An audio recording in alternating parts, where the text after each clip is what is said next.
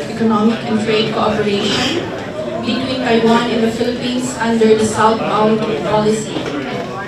Okay, so let me introduce to you our speaker for today. She is the director of the Taiwan ASEAN Studies Center at the Chung Institution for Economic Research. Her areas of research interest include Southeast Asian studies, regional economic integration, international trade policy, and economic trade law, including issues on trade and development and gender. She gives advice to the Taiwanese government, particularly on Southeast Asian and Asian policy, including the new Southbound policy and other trade-related policy areas. She also leads the joint feasibility study of FTA with a number of Asian countries. She currently serves as an adjunct research fellow at the Taiwan Asia Exchange Foundation, a senior advisor to the Taiwan Chamber of Commerce in Vietnam, and an advisory member to the Trade and Development Committee of the Republic of China, National Confederation of Industries, as well as to the International Affairs Committee of the ROC Chamber of Commerce. Ladies and gentlemen, I give you Dr. Kristy Tsu.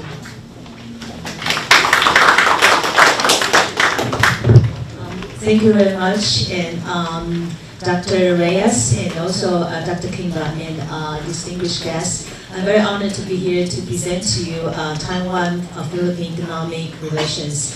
My presentation later will be highly complementary to the ADB's paper because I focus more on investment, responding to the China-U.S. trade war. So first I'll talk about the China-U.S. trade war, and then the second part I'll talk more about Taiwan-Philippine economic relation and how we can take advantage of the current international environment to move forward.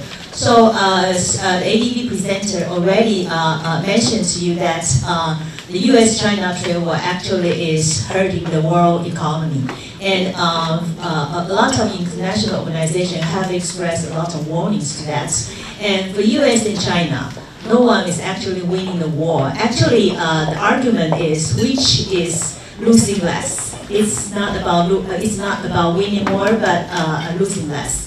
And for Taiwan, though we hope that we could have more benefited from the trade war, but the situation is last year our GDP growth rate went down to 2.6%, and probably this year the GDP may going a bit further down. And also our trade performance also impacted.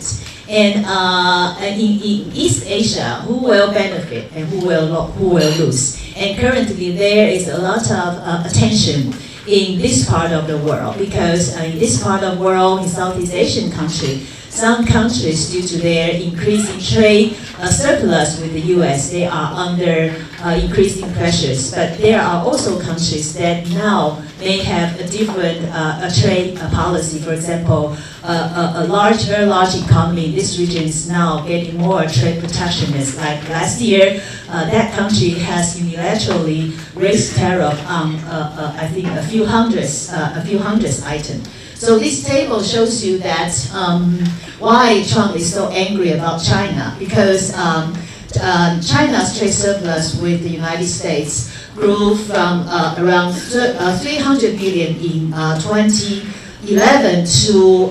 420 billion US dollars in 2018. So despite of the tariffs, the trade surplus with the US is still growing.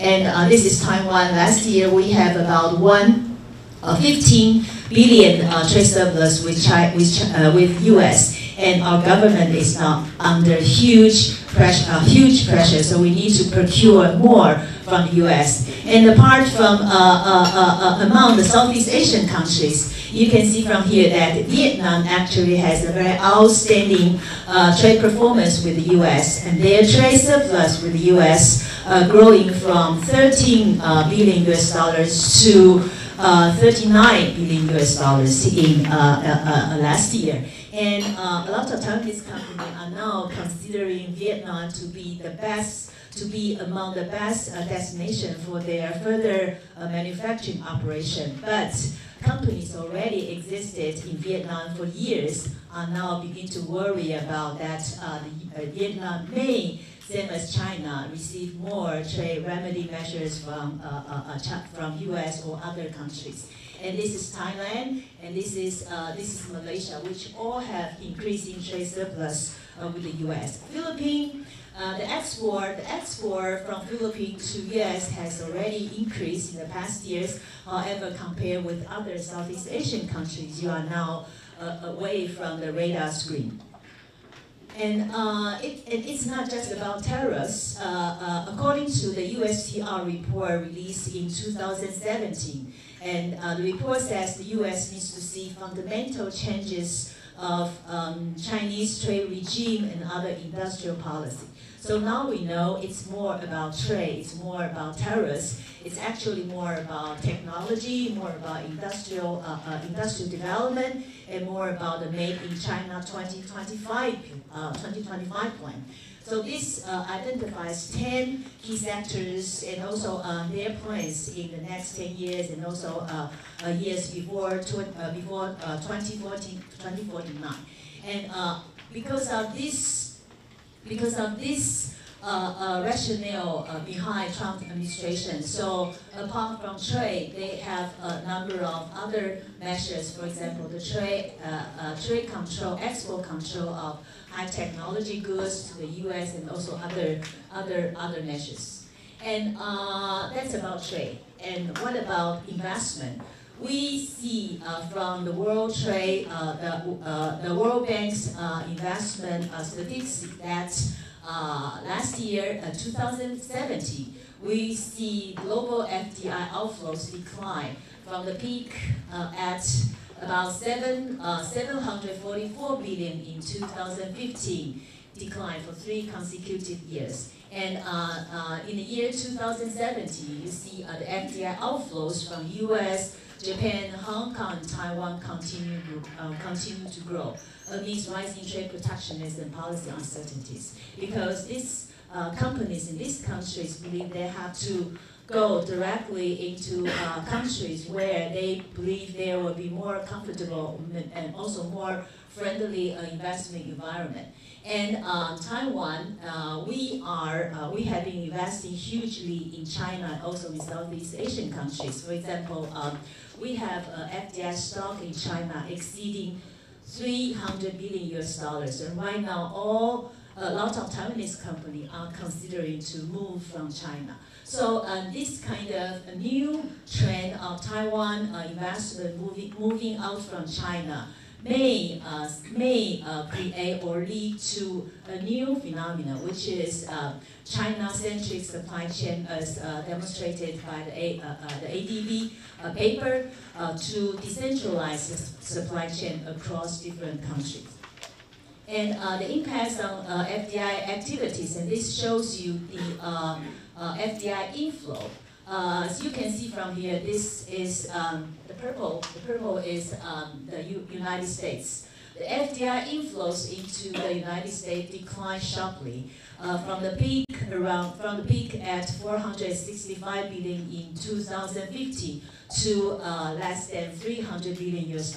So the United States, because of their new trade policy, and they have stopped the country from receiving more FDI inflows from other countries, in particular the inflow from China. And also the FDI inflows into China, which is about this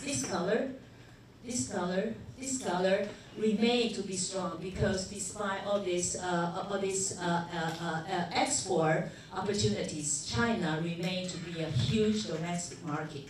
And in 2017, inflows into Southeast Asia reached a peak at about 133 billion US. That means a lot of companies are actually targeting at Southeast Asian countries for their next destination. And this shows you Taiwan's investment flow in the past years, and you can see from here that starting in 2010 here, this is our investment going to China, continue to rise and stopped at 2010. And then after 2010, continue to decline. So this happened before the U.S.-China trade war, because companies are beginning to feel the Chinese investment environment have become less friendly to them. So, and also because of the acceleration of the AEC, for example, ASEAN Economic Community, and also the integration in this region.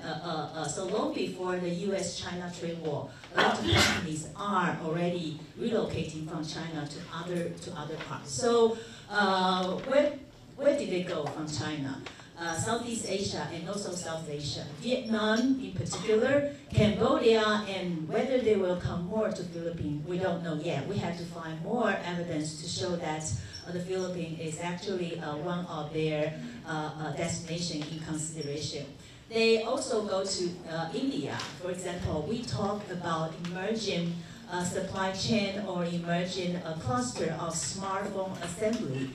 Contributed by new Taiwanese investors in that country, so they go to India, and in Taiwan may benefit from the U.S. trade war because a lot of Taiwanese companies they have operations in China are now considering to coming back home because if you have to stay overseas, why not come back to Taiwan? And that's the current most important policy considerations for our government. The government is now trying to provide all the incentives and all the encouraging measures to bring these companies back home. And also they are going to directly go to US, for example, for steel company and also for large electronic company like Foxconn. Foxconn already committed huge investment in Wisconsin state. Why don't you go directly to the market? So and also for petrochemical. So instead of staying in China, they are now going into different countries. And this shows you Taiwan's FDI outflows in this part of the region. And as of end of last year, and this is our FDI stock in this country. So about 1/3 of our total investment goes to Vietnam. Why? Because of the population, because of the government. Usually a less democracy government tends to be more efficient. So they go to Vietnam. And also, this company going to Vietnam actually have helped establish a supply chain over there. So they go to Vietnam, and there are a lot of investment in Thailand, in Singapore, in Malaysia. And for Philippines, unfortunately, currently there is only about 3% of our total investment going to Philippines among the 10 Southeast Asian countries. However, as also mentioned by the ADB paper, in recent years, Taiwanese companies find Philippines more attractive because of the country's new policy to encourage more manufacturing industry, and also because the country's external relations, like the GSP provided by US, provided a GSP Plus provided by EU, and also in China is becoming more difficult for exportation from that country. Why not come into a country that is more friendly and a country that have more abundant labor force? So this is the trend of Taiwan's investment in the past. So in the 90s, half of our outbound investment goes to China. And in the 20s, from 2000 to 2012, 3/4 of our outbound investment going to China. And that has been too concentrated for many, many years. And what happened is after 2017, because of the trade tension with U.S. and also because of China changing Chinese investment environment, and also the rise of other countries in terms of attracting more investment. And 2017 beyond, Taiwanese companies still look at China as a huge domestic market, but they go to the U.S., they go to Vietnam, they also go to India, and also a company also go to other countries, Cambodia, Myanmar. They also take interest in Myanmar, Thailand, because Thailand has a new policy, the Thailand 4.0, and also the Philippines.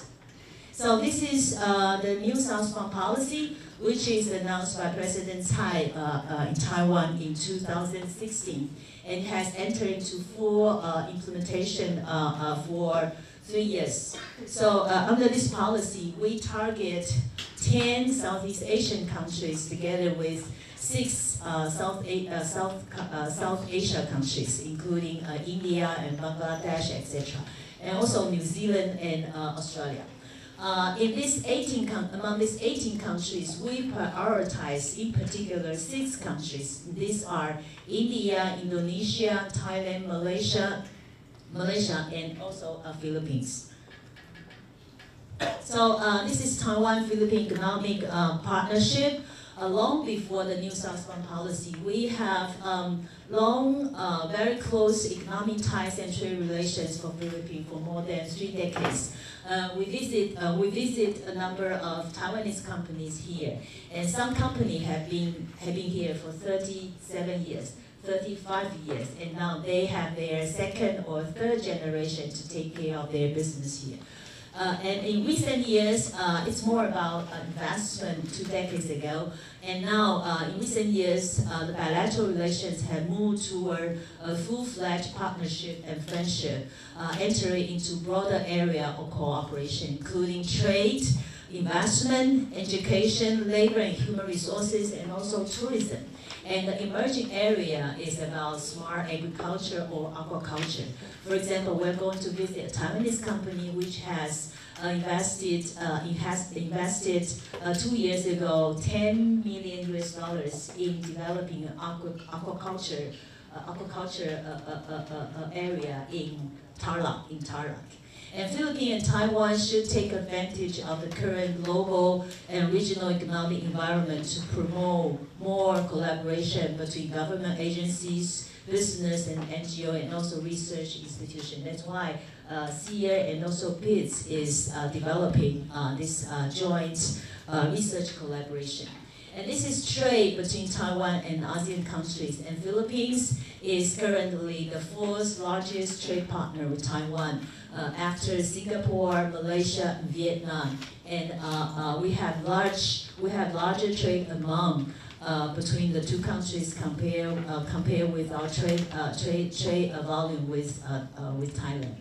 And this is foreign workers in Taiwan.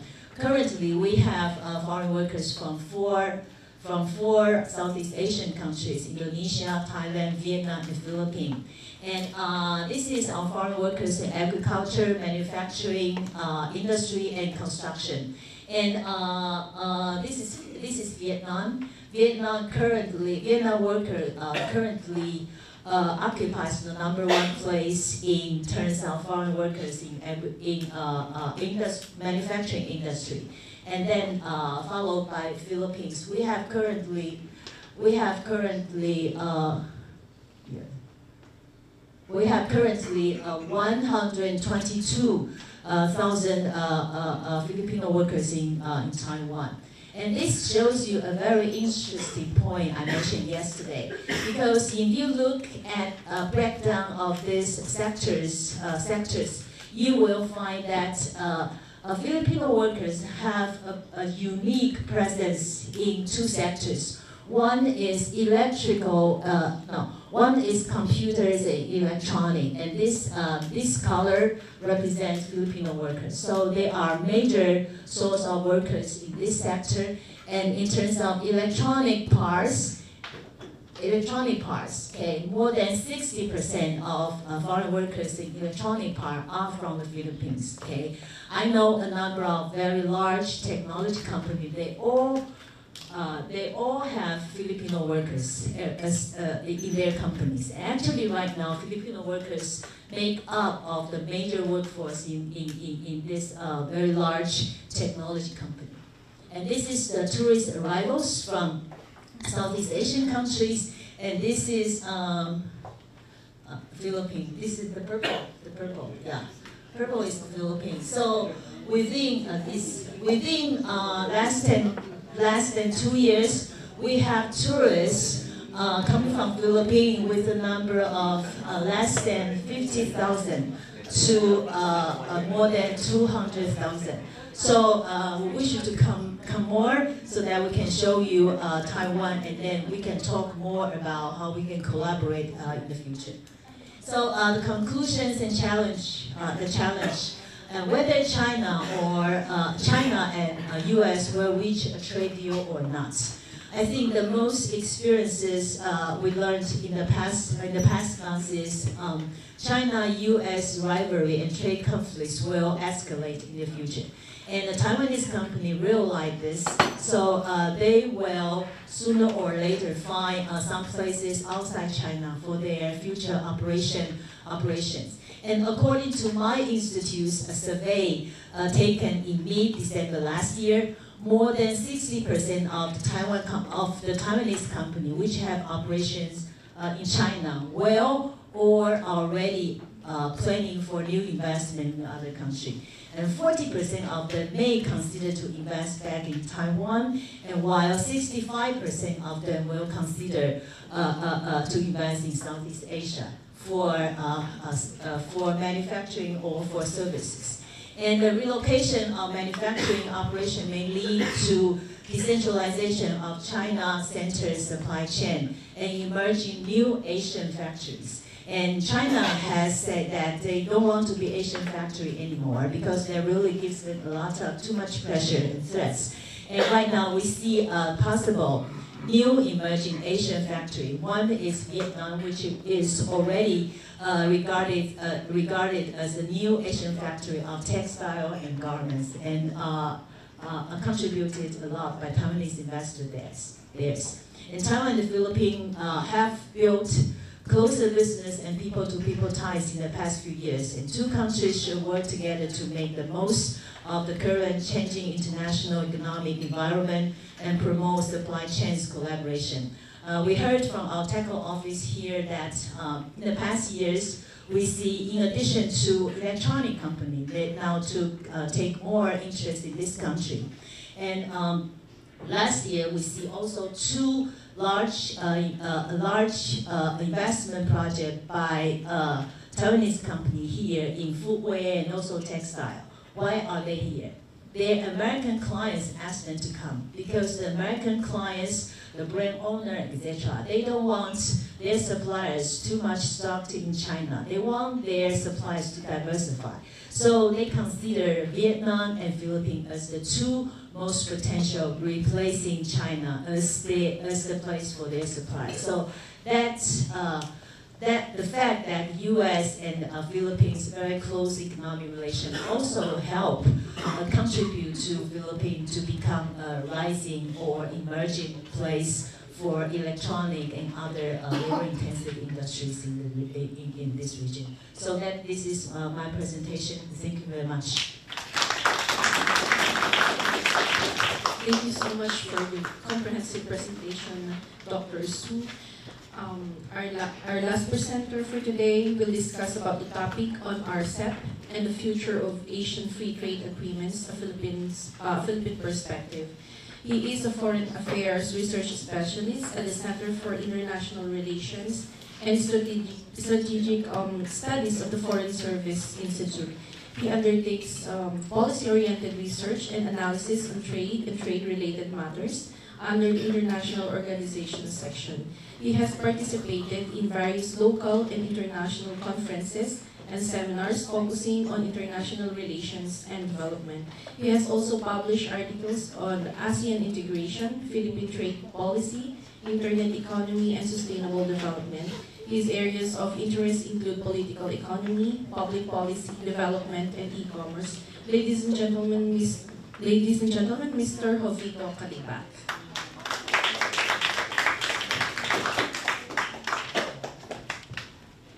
Thank you very much for the kind introduction.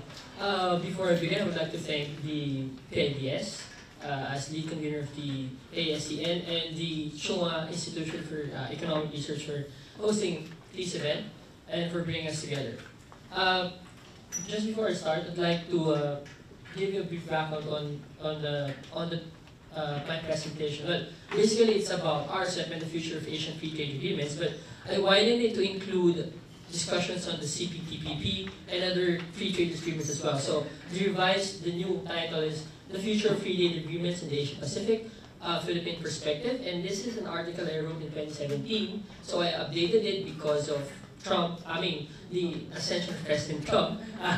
He's still the US President, so President Trump, the development with regard to Japan and EU and other regions, other countries in the region as well. This is the outline of my presentation. First, I'll give an overview of FTAs in the Asia Pacific. Second is politics of FTAs. Third is the future of Asian free trade agreements amid uncertainty. Fourth is projections and actual involvement. We'll look at the Philippine context. And the last one is policy considerations for the Philippine government. Before I continue, I would like to emphasize that this presentation is more of a political economy approach to at the regional level. So we heard from the previous speakers the economic aspect of the trade and the uncertainty in the Asia Pacific. This one tries to tie it all together through a political economy perspective. This is everything that's happening in Asia Pacific in terms of FTAs. This is from the Peterson Institute for International Economics, but I revised it. The solid lines symbolize it as that all of these agreements have come into effect. They're now enforced. The dotted lines, they're still in negotiations, under negotiations. And what is new there is that instead of from the TPP, from 12 members of the TPP, because of the US pulling out, opting out, withdrawal, it now became the CPTPP. It's just longer, but still the provisions are the same. 22 provisions were suspended, which were pushed by the US. But still, there's a parenthesis meaning that the US is not included in the current CPTPP.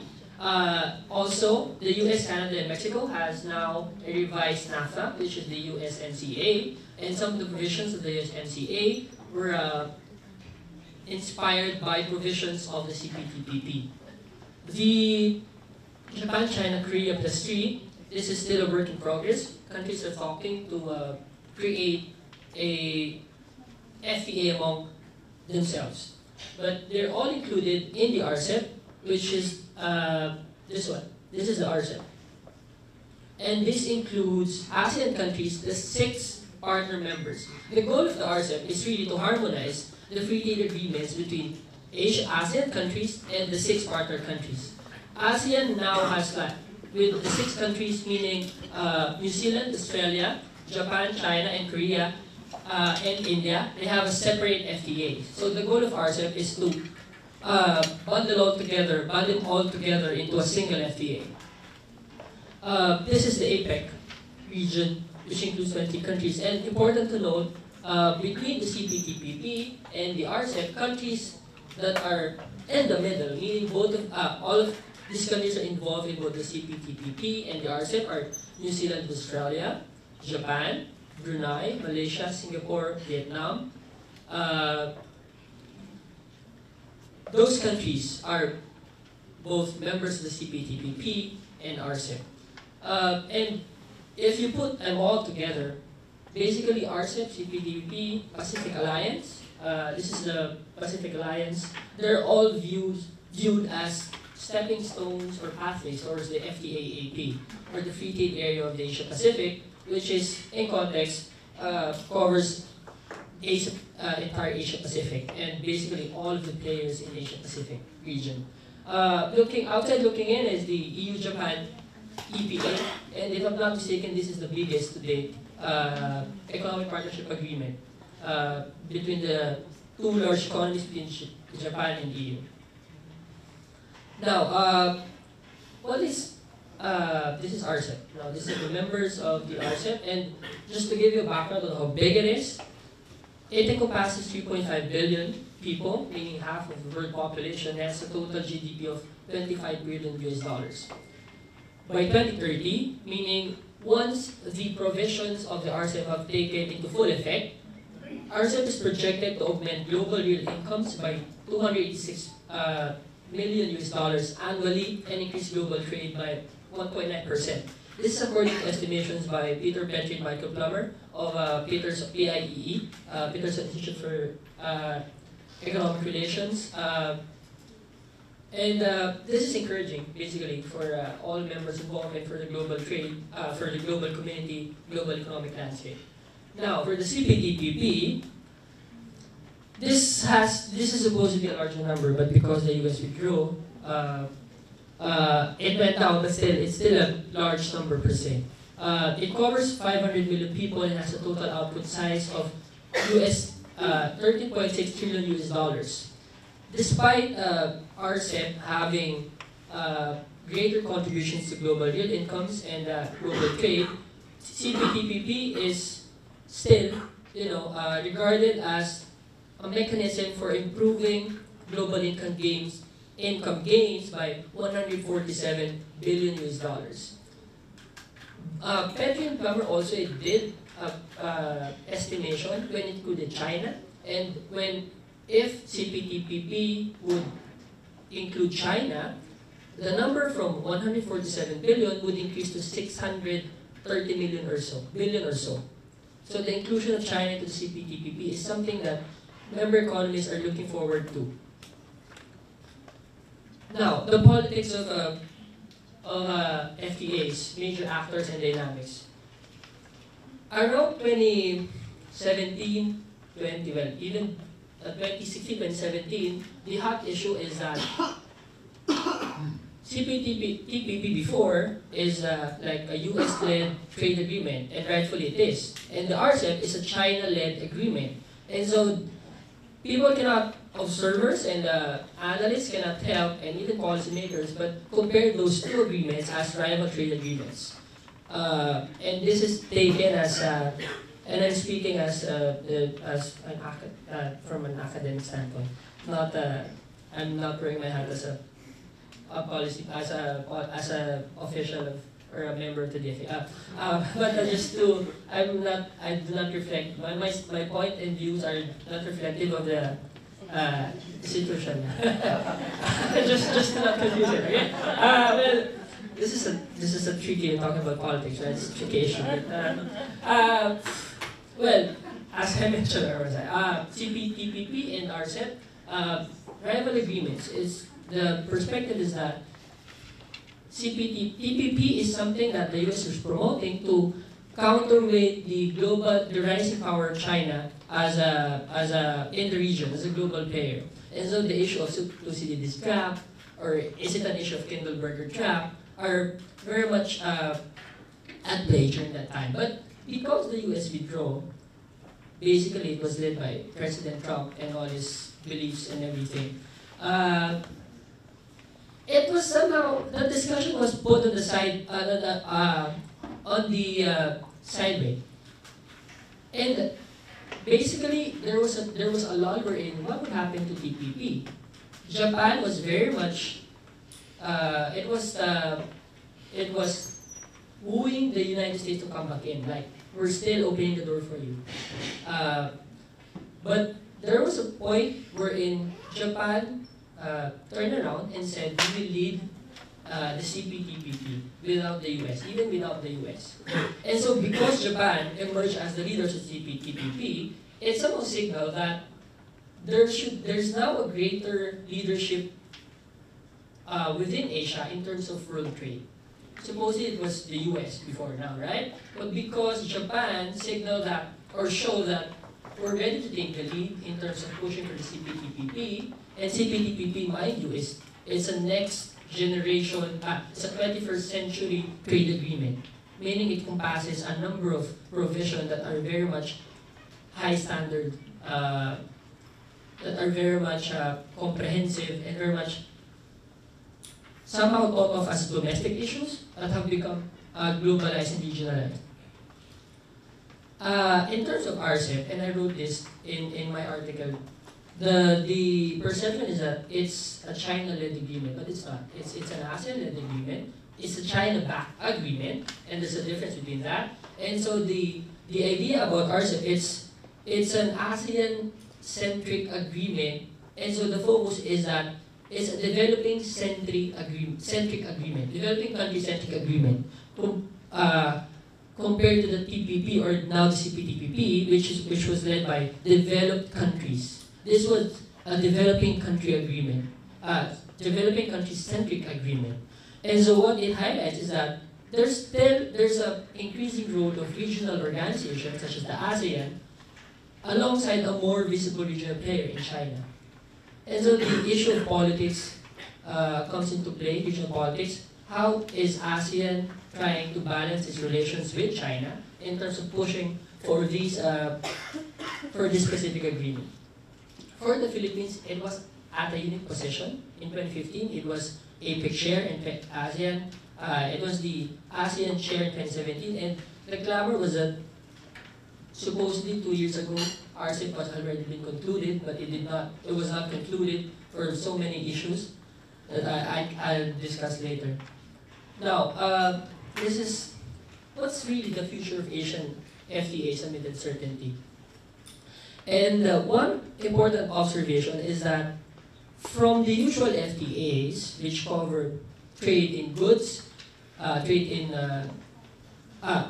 goods and also investment, it now includes a number of 21st century issues such as the environment, state-owned enterprises, intellectual property, e-commerce, competition policy, and dispute settlement. And it entails that countries who do not have high-level standards in terms of regulating and trading with other countries, specifically in these fields or issue areas, must adopt to the standards being pushed by the CPTPP. And I say CPTPP because it's far more advanced than RCEP.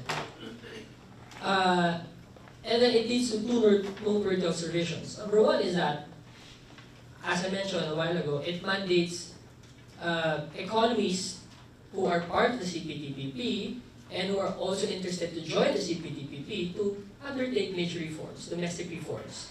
And I'll discuss that later.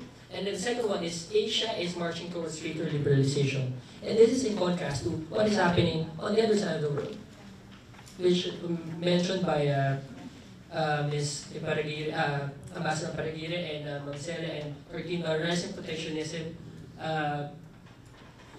There's a contrast, Asia is leading the march towards opening up the global economy, putting economies together, compared to the other side of the world. We're in protectionist, populist policy, bringing jobs back into their country and restraining future trade agreements. But caveat, and I put it as a caveat because I don't think 90% of people in this room saw the ascension of Trump into presidency. And so, would this happen in Asia? Just put in there for the sake of discussion. But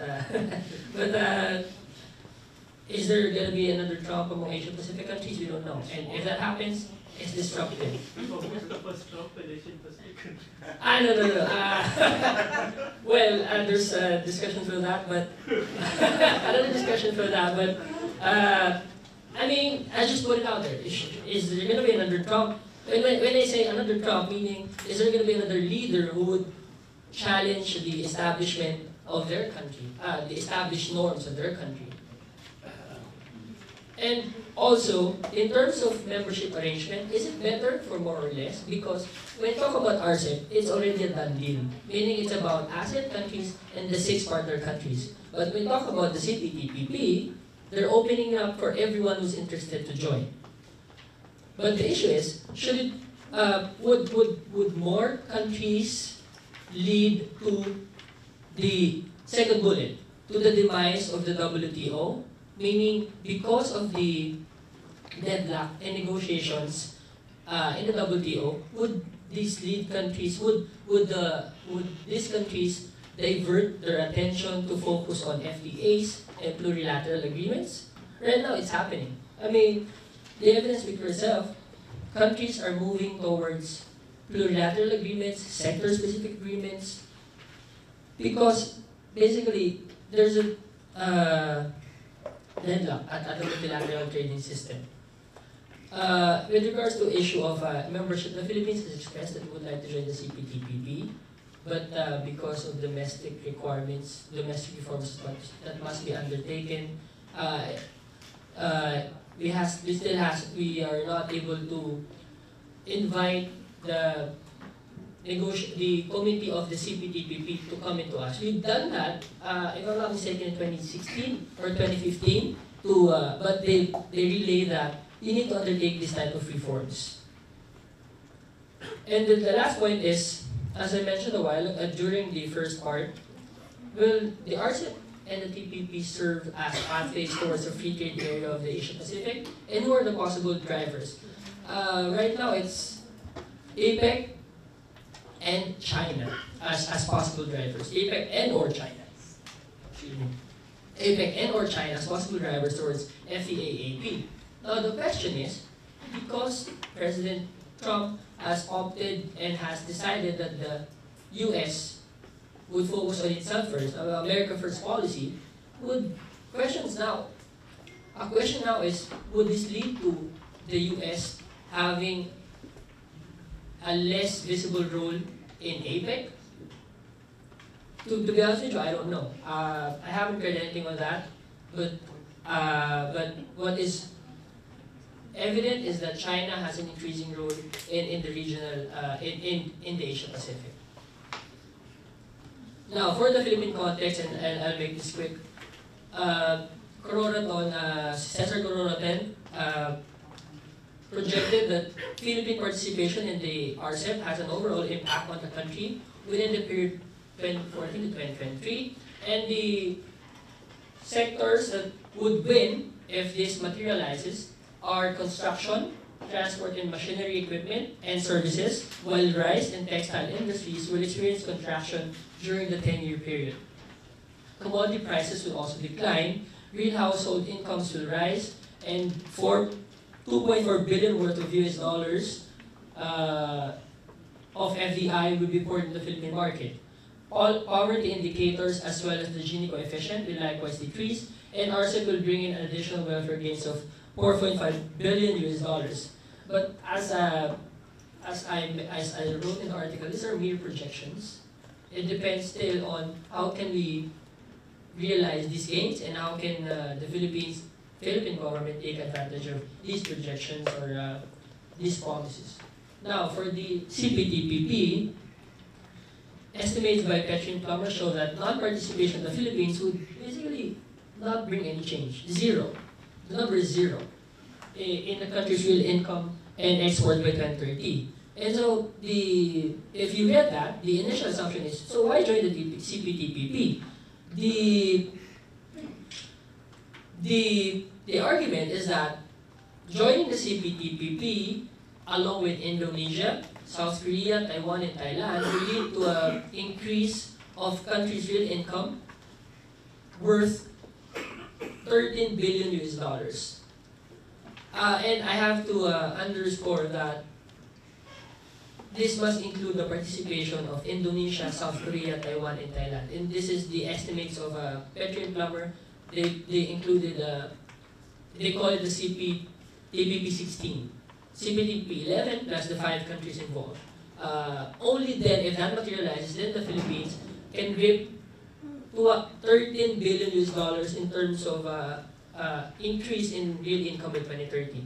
And this could rise to 20 billion if the CPTPP 16 is joined by China. On exports, an additional 29 billion can be reaped by the country if CPTPP 16 happens, and China joining the CPTPP would even raise it to 51 billion US dollars. And so, if you're not really an economist and keen on the matter, the basic observation is that it's still an increase. it's still huge. Still, we're talking about billions of dollars. But for the Philippine context, the involvement right now, and this is at the ASEAN level, we have enforced the ASEAN Free Trade Agreement, entered in force in 1999, it was signed in 1992, the ASEAN Trade in Goods Agreement, and we're also taking advantage of the ASEAN FTAs, the single individual FTAs with these countries, and bilateral we have the PJEPA, and more recently we have the Philippine European Free Trade Area, FTA, which includes a number of countries. We're still negotiating the Philippines EU FTA, but there are some holdout with specifically regarding the IPR issue, the intellectual property rights issue. FTAs in the pipeline, as I mentioned, the Philippines EU FTA and the RCEP. In terms of the CPTPP, Finance Secretary Dominguez mentioned that the Philippines is willing to join if US would rejoin the agreement. But businesses, APEC Business Advisory Council has urged the government to partake in the CPTPP and Pacific Alliance. And at my observation is that the government is poised to do so because it's basically pursuing an independent foreign policy and it's diversifying its trade partnerships. And this is the last part. And policy considerations for the Philippine government. Number one is undertake and effectively implement domestic reforms. And the focus is on enablers of trade. Specifically, if you're talking about FTAs, needed to maximize the benefits. Examples include trade facilitation and trade logistics. The Philippines is party to the WTFA, Trade Facilitation Agreement, and we have some progress on it. We have the single network initiative, I forgot what it's called, but I think it's tradenet.gov.ph. It's for exporters and importers alike who wish to do imports and exports, and it's online based. Also include the provision of ICT-related infrastructure, which is very much important for the SMEs and for other enterprises as well, and enforcing the ease of doing business and Philippine Competition Act. Competition as an important ingredient in promoting a healthy trade environment domestically, and the hope is that it would include increase the competitiveness of local businesses to tap into the global value chains and increase their position to global value chains. The hope is that aside from electronics and other deep involvement, we would source out to other types of industries as well. Second is to extend assistance to firms, especially MSMEs, to ensure higher utilization of FTA preferences. The information campaign of the Doing Business in Free Trade Area is a good starting point, but the perennial issues of access to finance, technology, and SME clustering are still very much important aspects or important mechanisms in increasing the participation of MSMEs in FTAs. Third, incorporate FTA-related principles into national and local development planning strategies. To be honest with you, if you talk to LGUs, if you talk to local level firms, the orientation is that we should prioritize local businesses, we should prioritize local products. But I think what's important to highlight is that the trend towards integration, the trend towards foreign products and foreign businesses coming in the Philippines to compete with the local businesses, it's gonna continue. It's not. I don't see any protectionist tendencies from the country right now, and in general in Southeast Asia. And so the message, as we've been saying ever since AEC or even after AEEC, is that Philippine businesses should be able to understand that competition with foreign businesses and foreign players, it's more or less it's gonna be an everyday kind of thing. They must put into consideration that despite the local orientation of their products and such, the mindset is that export orientation. You try to look outside of the country. And this is the last slide. For the Philippines, I guess, at the regional level, it must navigate the Asia-Pacific's FTA landscape without the leadership of the U.S. in the near term. And this is exemplified in the absence of the U.S. in the three mega trade deals in RCEP, CPTPP, and Japan-EU FTAs. For the longest time, Philippines, U.S. partnership, especially economic partnership, we've been taking the lead from the U.S. And rightfully so, because the U.S. has been promoting the International Liberal Trading Order, the Multilateral Trading Order, along with other countries as well. But right now the question is how should the Philippines, pursue these FTAs with a less visible presence of the U.S. And the last is, and I think this speaks to this underscores the work of the Department of Foreign Affairs. Philippines should advance the rules-based liberal international trading order, while also foster deeper regional integration through ASEAN and APEC. It's not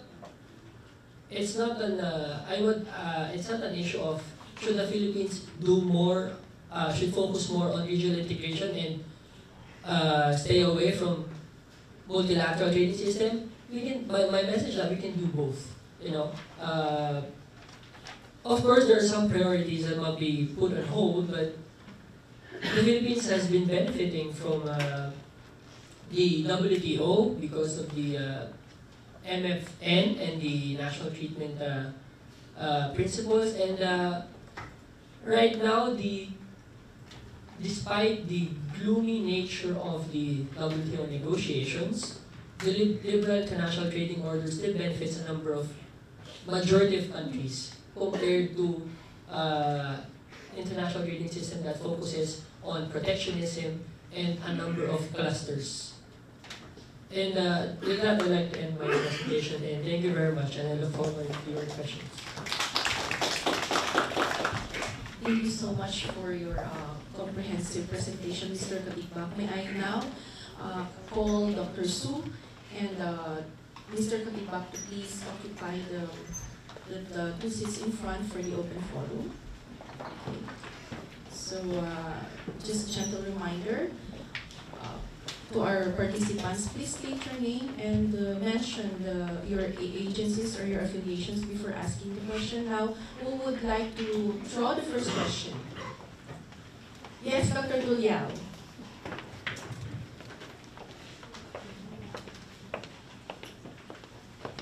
I was invited here to throw the first question. Okay, so my question is to Kristy Shu. Okay, according to your statistics, you made a survey of Taiwanese firms doing business in China, and 60% are willing to return to Taiwan, and another 40% are willing to transfer to Southeast Asia.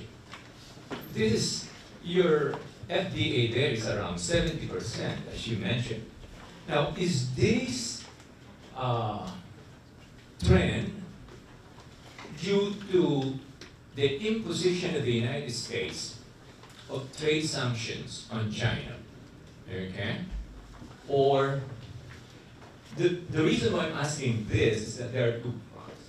If this is going to be temporary, and there will be a democratic president after, I don't know when, okay, I'm sure it will be a different international trade policy.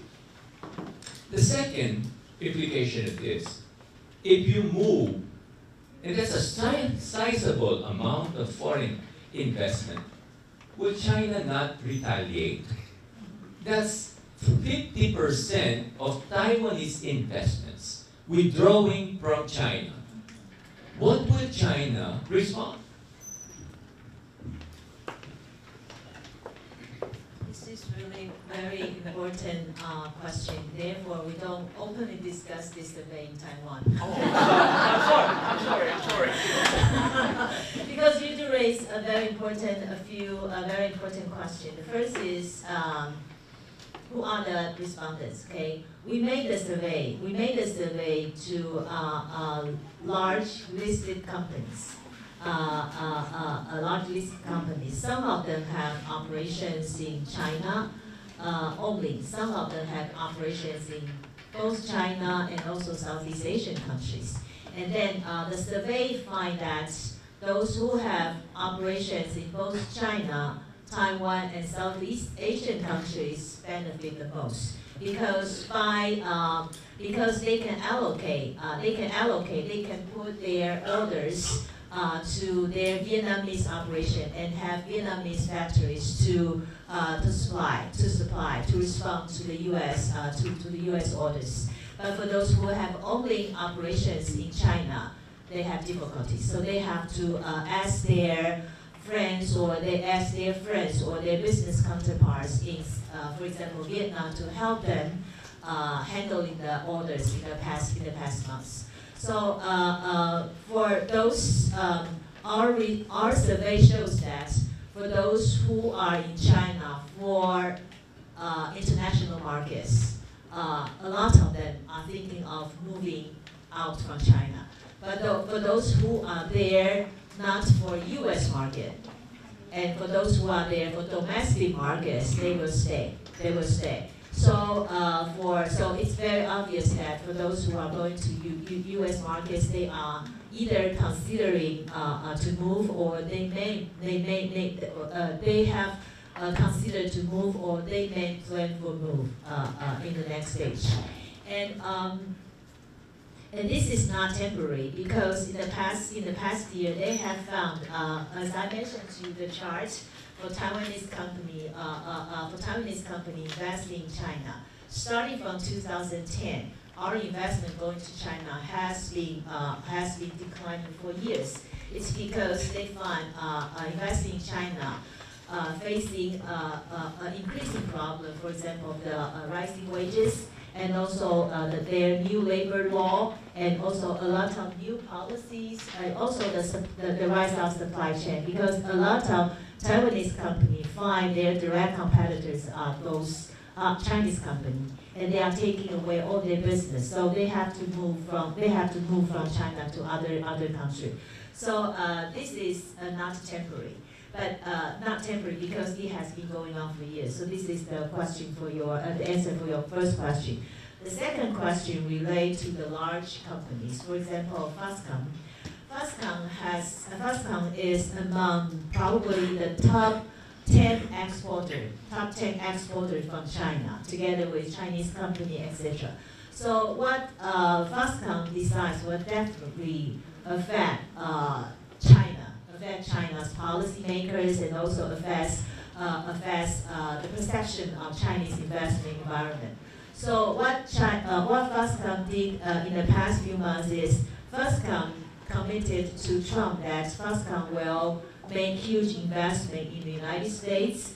Also, Foxconn has committed that will go to India. For example, the news yesterday showed that Foxconn will do assembly of iPhone in Indonesia. But in the meantime, Foxconn has to continue to invest in China, so as not to make China less happy. So a large company have to do rebalancing. So they cannot just leave China. They have to somehow take care of their domestic operation. So what appeared in the past months is for smaller companies, okay, smaller companies just quietly left. But for those large companies, they have to somehow take advantage of, take care of Chinese officials' response while they are thinking of moving elsewhere. So for Foxconn's case, they have to continue to invest in China so that they can also have large investment in other countries.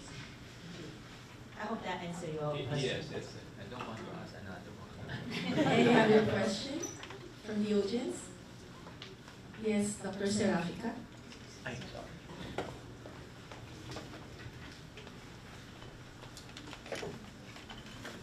morning. My question is simpler than Dr. You mentioned that Taiwanese investors are now interested in smart cities. Could you elaborate on that? Because it's not exactly an industry. So what do you mean when they're interested in investing in smart cities? When I came back, when I left Taiwan, we just have a very large exhibition in Taiwan on smart city. Okay, a smart city includes everything that is smart. Okay, smart logistics, for example, smart agriculture, smart aquaculture, and also smart manufacturing. And that is one area that Taiwan has been promoting, taking advantage of our ICT technology and also of the total solution. Also taking advantage of our the digital economy opportunities everywhere. For example, Myanmar is trying to talk with Taiwan companies to help Myanmar to build smart logistics, smart transportation in Yangon City, taking advantage of the infrastructure as well as some total solution packaging. So that is one area. And as far as I know, some companies are also talking about smart city project in here. For example, taking advantage of the waste, for example, the waste management and also the water management. For example, yesterday I mentioned here that because the price for electricity is so high that some companies here are adopting some smart solution, trying to, for example, the energy saving mechanism so that they can both give room for the development of smart, I don't know whether there's a term smart electricity, smart energy saving, as well as help the operators here to cost them. Another question from the audience, please. Yes, Dr. Julia.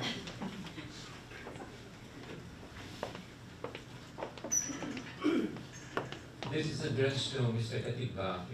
You mentioned about all the positive effects of joining these free trade agreements. What are the negative effects? Well, from I guess one of the negative effects is that not all of the industries are going to be winners.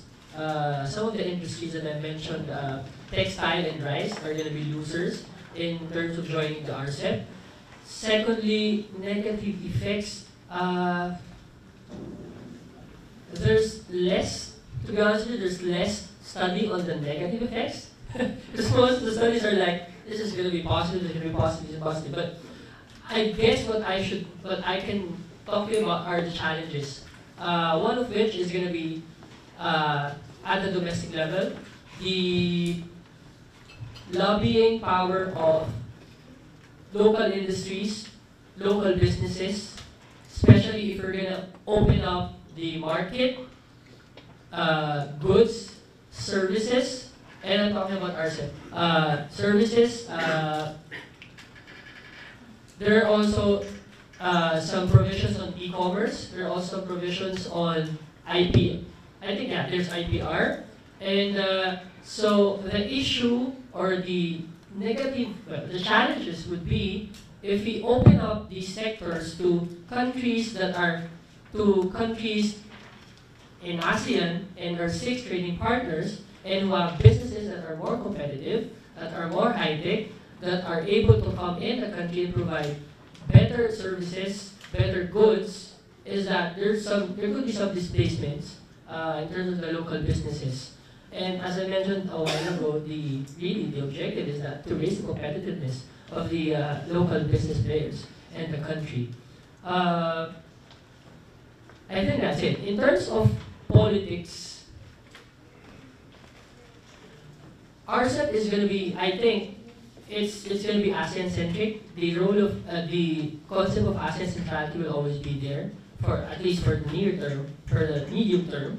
And so, aside from the economic aspect of the RCEP and of joining CPTPP, it's a good avenue for the Philippines to expand its trade relations. And when I say expand trade relations, increasing its trade volume with Cambodia, with Laos, with Myanmar. Of course, we need to look for some complementarities in terms of industries. But still, tapping the FTAs, tapping the RCEP and other mega trade deals as an important mechanism to diversify our trade relations, it's an important tool. For also, a last point maybe, Philippines should, the Philippine government should look into, as reflected in all of the presentations, the experience of Vietnam. I mean, Vietnam has overtaken the Philippines in terms of the next factory of Asia. But I'm not saying that that's the goal of the Philippines, because we're service-oriented. We were just having this manufacturing service program in the IQ strategy, the industrial strategy that we have now. But we could take cues from the experience of Vietnam. Notwithstanding the as you mentioned, the less democratic government. but you know, actually this was in 2014. There was a forum in the Joint Foreign Chambers of Commerce Forum in the Philippines. It's an annual event, and the representative from the Korean Chamber of Commerce mentioned that they were supposed to close deals in the Philippines to bring companies here, but they decided last minute to move to Vietnam. Why? Because of the policy stability. Second is the labor costs. And so, what I'm trying to underscore is that there's going to be some negatives, there's going to be some challenges for the Philippines, trade-offs in terms of these mega trade deals, but we should learn from it. You know, we should use this as a learning point for the Philippines to improve its competitiveness, improve its standing in the international economic landscape. You see, I hope I addressed some of your points. Thank you very much. Dr. Kita?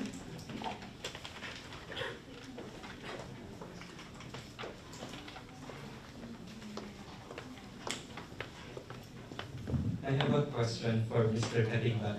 I think you mentioned this in passing earlier, that we invited the CPTPP board to the Philippines, but they had a list of the domestic regulations or legislation that we need to do in order to be able to join, or at least be considered for joining. So could you elaborate on this, or maybe provide us with some of the list of all the things that we need to do, if you could remember that?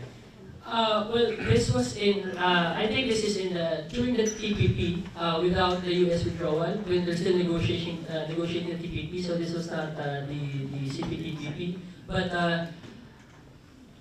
I'm going to ask you, I'm not privy to the conversation that we had, but the literature shows that some of the issues that are, well, there's a long list for the Philippines to join the CPTPP, but some of the issues that are of importance include e-commerce, IPR, there's also provision on labor, environment, stable enterprises, not really on that matter, because I think the Philippines is transparent in disclosing the records and everything. China has a problem with that. I mean, that's one of the sticking points in terms of their accession into the CPTPP. But for the Philippines, e-commerce, IPR, labor, environment, there's also the issue of investor-to-state dispute settlement, ISDS,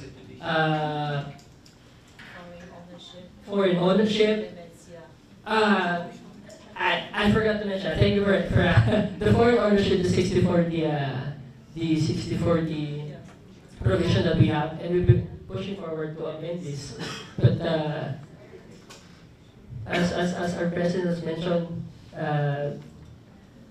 you know, it's the priority are still Filipinos. and this is true. But as going back, there's also, I think that's major issues that we're dealing with.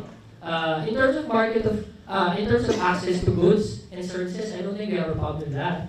And what I want to highlight is RCEP, supposedly it's going to be concluded by this year, 2019. But in January of 2019, the DTI Undersecretary mentioned that out of the 18 chapters, only 7 have been concluded as of January 2019.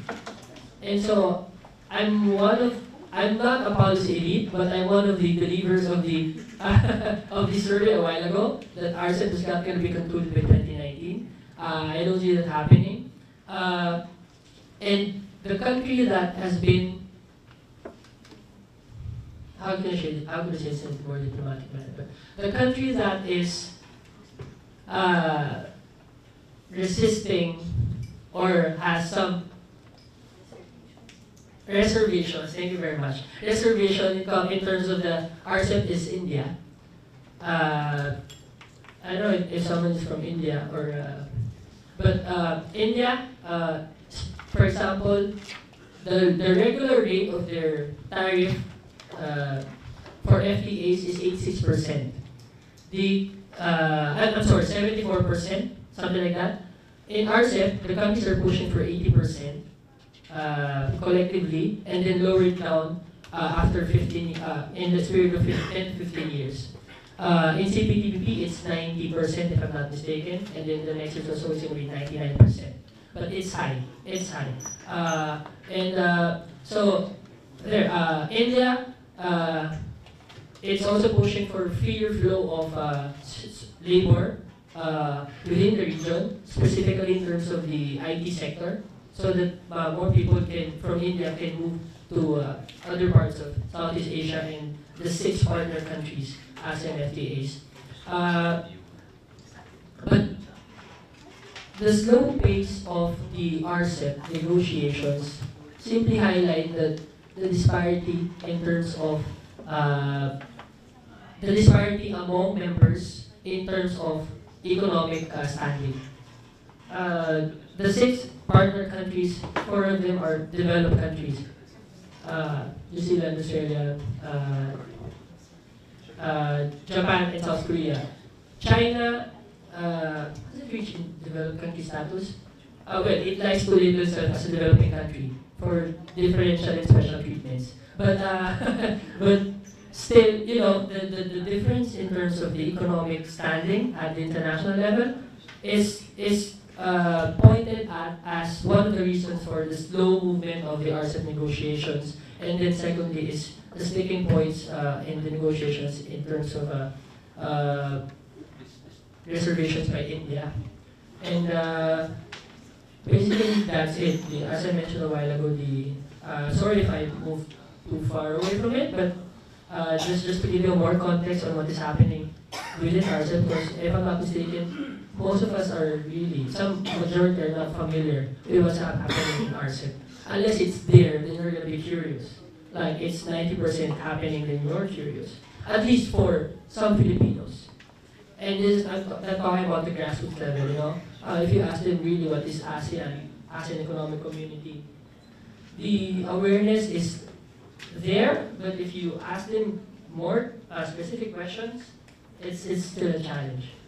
And so this points to the fact that Philippines joining mega trade deals would entail that Filipinos at the grassroots levels are aware of the benefits and are aware of the costs of joining RCEP. It's at the end of the day, it's still information awareness campaign, telling the people that hey, we have these FTAs, you can join, you can use the preferences, but there are also some costs. Thank you for that, Mr. Katigbak. Dr. Su, would you like to add something? Can I add a bit information to China, Taiwan's investment in China? we have a lot of investment in China, but in recent years we find more investment are in the services sector. So for services sector, financial, logistics, land development, they are okay. So those will not leave China. Those who will or are considering to leave are those in China for the manufacturing sector and for international markets. Any other questions from the audience? Yes, sir. Okay. And then to be followed by the gentleman at the back. Well, just a final point. The context in which we have been discussing so far, at least on the presentation of Joby, has been using these international agreements or frameworks. But remember that we also need certain economic reforms, which have to be done, even in the absence of the advantages of these agreements. And note that there is a big difference between a trade agreement and an economic partnership agreement. Okay, sir. Excuse me. The question is for Dr. Tzu. I'm just wondering because if I'm not mistaken, the new soft bond policy is a product of soaring political relations between Beijing and Taipei. So I'd like to, I'm curious as to the policy continuity after President Tsai steps down and a Kuomintang president succeeds her. What do you think would happen to that policy? Yeah, that is also a very tough question. I don't have time because I have only 20 minutes to present to the new southbound policy, but long before the new southbound policy, probably more senior people here know that in 90s we have the old Go South policy, and also in early 20s when we had the second wave of Go South policy. So whether it's Kuomintang or Minjintang, all the governments have put their emphasis on Southeast Asian countries. And in the earliest Go South policy in the 90s, actually Philippines was on the priority. That's why we had a Subic Bay collaboration project, a huge project at that time by President Lee with the president here. So whether now I understand that you all know we are going to have an election. So which political party is going to be the ruling party, we don't know. But I believe either party will continue to put emphasis and regard Southeast Asian countries to be among the most important trading partner and also economic partners for Taiwan, because you can find from my chart there that in the past years, long before 2016 when New Southbound policy was adopted, we have a lot more interest in Southeast Asian countries already. And given the RCEP, whether it's coming this year or not, and also given the fact that China, the investment environment in China is getting more and more difficult for Taiwanese companies, definitely Southeast Asian countries are to be among the most important partners for Taiwan. Not only for trade investment, but also for culture, for people-to-people exchange, and also for a lot of other collaboration. And I mentioned to you that Philippines has a unique place in terms of providing Taiwan's workforce. You are right now the most important labor force in Taiwan's technology company. And that is very different from Vietnamese workers and also Thailand workers in Taiwan. So I believe we do have a lot of complementarity in different areas. And this is why we had a joint study with the PIDS to explore more potentials we can work currently also for next year. Any other questions from the participants? Okay, sir.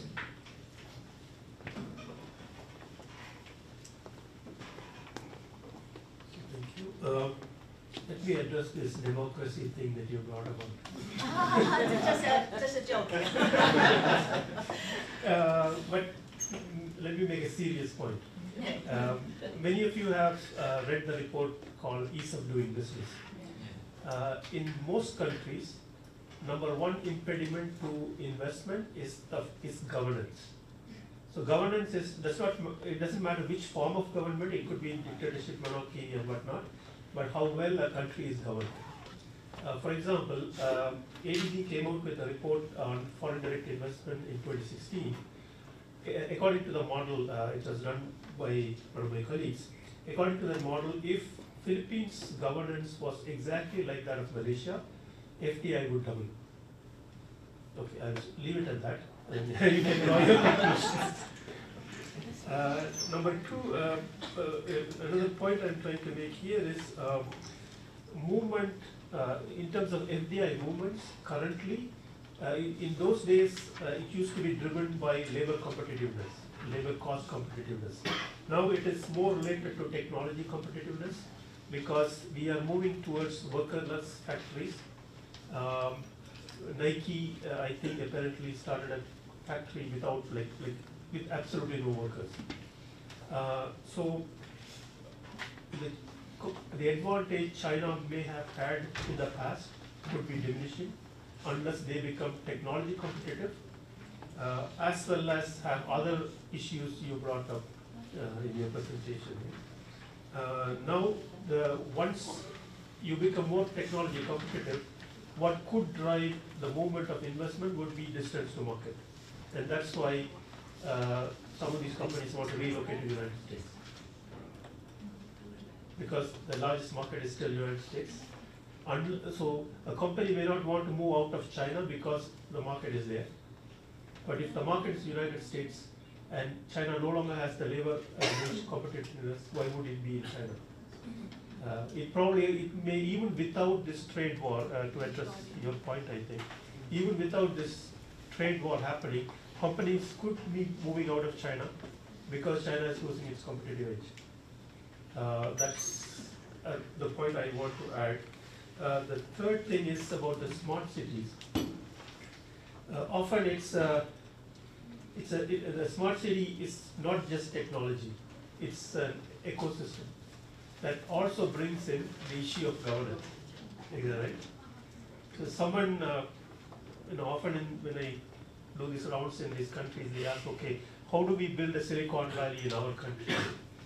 My answer is, you have to be like a Silicon Valley, right? So that includes everything, the government structure. A guy like Steve Jobs will not survive in any other country, right? Because you should be allowing for crazy ideas, right? So anyway, those are my comments. Any feedback will be welcome. Thank you, Mr. Mariasin.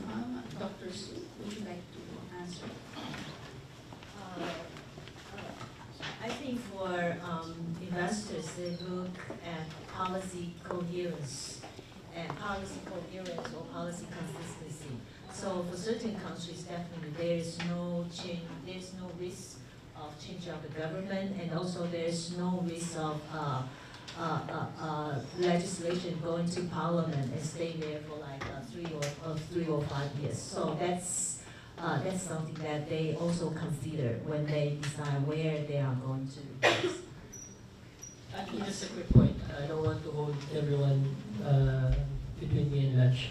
But in terms of the crazy ideas, I think one of the important initiative by the Philippine, and I refer to regulatory, the Philippine Competition Commission is implementing regulatory sandboxes so that to not discourage innovation to happen, they implement regulatory sandboxes to certain industries that are very much innovating at a faster rate compared to others. And so this allows companies to proceed with innovating, but also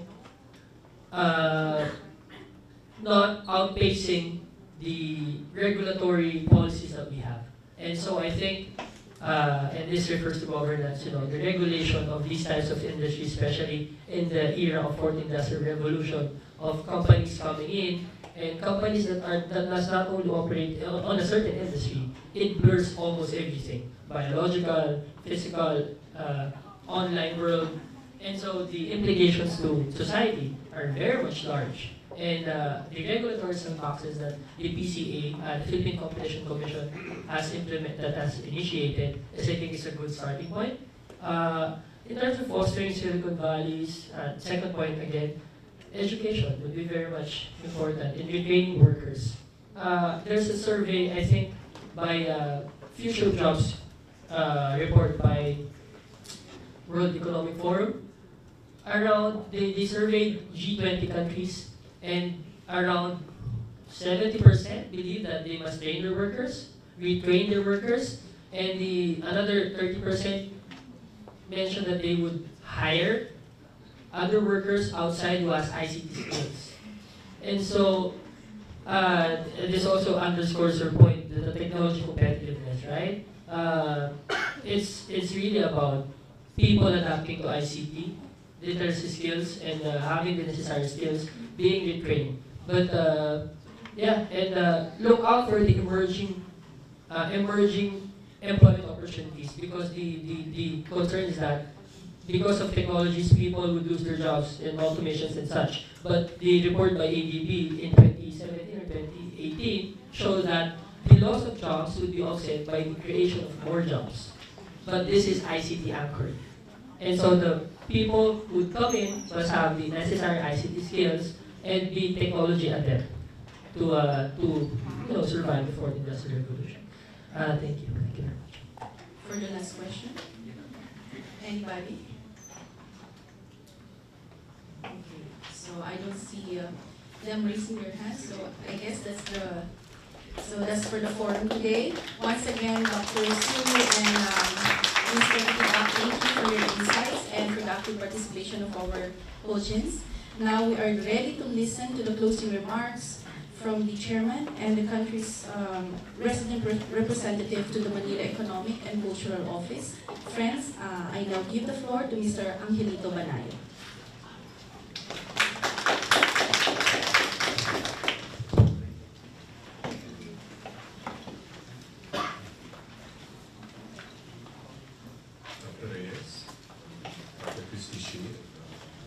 Chung Institute for Economic Research, which together with the Philippine Institute for Development Studies is assisting MECO and TECO in a study that moving forward would result in economic cooperation agreement between our two economies.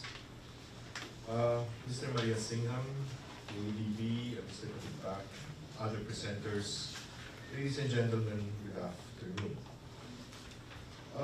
Due to several labor and regulatory factors, as explained by Dr. Xu, and of course the election as US President of Mr. Trump, which has discombobulated not only Mr. Katigbak, but I guess the whole world, some kind of a trade war has erupted, and that has resulted in a capital flight from Taiwanese investments with primary and major operations in China towards other countries, with the aim of avoiding the fallout of the conflict between the world's two major global trading partners. Global trading players, they're not they're partners, I'm sorry. The Philippines, Vietnam, Indonesia, and to a certain extent even India are among the top options to the areas or relocation of these manufacturing enterprises now based in China. At MECO, primary objective of our economic diplomacy work has been to assist Taiwanese companies and investors in coming over to the Philippines, enter contract manufacturing partnerships with reputable and qualified Filipino corporations, because we want to position the Philippines as the gateway of Taiwan to markets identified in its new southbound policy, and as a hub for its global market access strategies. Thus, in December of 2017, we signed with the Taiwan Economic and Cultural Office, TECO, here in Manila, a new bilateral investment agreement, or investment promotion and protection agreement, the first among ASEAN countries to do so, to lay a stronger foundation for investments coming from Taiwan. This morning's discussions have been very helpful in guiding us towards achieving our objectives of making the Philippines an investment destination for Taiwan bigger and better than it already is. Let me cite two examples of actual economic gains in terms of incoming FDI as a result of the current global trading situation. Wistron, part of the Acer Group, which moved out its operations from the Philippines to China in 2010, has decided last year to bring back major manufacturing operations to Subic. As a result, 7 of its supply chain partners are also setting up shop in the Philippines. The new Kinpo Group, major OEM company that produces for world brands such as Dyson, Toshiba, Hewlett-Packard, etc., has announced that it is establishing its Southeast Asian hub in the Philippines and will soon list itself at the Philippine Stock Exchange as Calcom.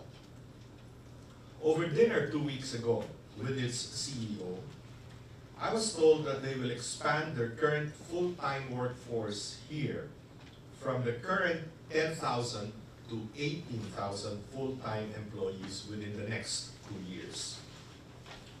True, most of this, as Dr. Shi has explained, are mostly electronics-based investments with lower value-added effects on GDP, as Mr. Maria Singh has said. But the number of employees that it generates, the number of jobs that it generates, is of great socio-economic value to a country still plagued by poverty, such as the Philippines. Additionally, we at MECO are trying to entice investments from Taiwan, touting certain market advantages, such as EU GSP plus privileges, those with the US, which last year extended our GSP privileges to include travel goods, and FTA partnerships with ASEAN. A recent locator in the Philippines is a travel goods manufacturer, which is sited in Bataan, and which will employ 5,000 workers, and they're already starting recruitment since January this year. As in the global economic competition, opportunities are time-bound and windows have narrow openings. My mother, who was half Fujianese, always reminded me of a Chinese saying that means, when the heavens open and pours its blessings of rain, be sure you have a basin to catch the water before the earth gobbles up the rain.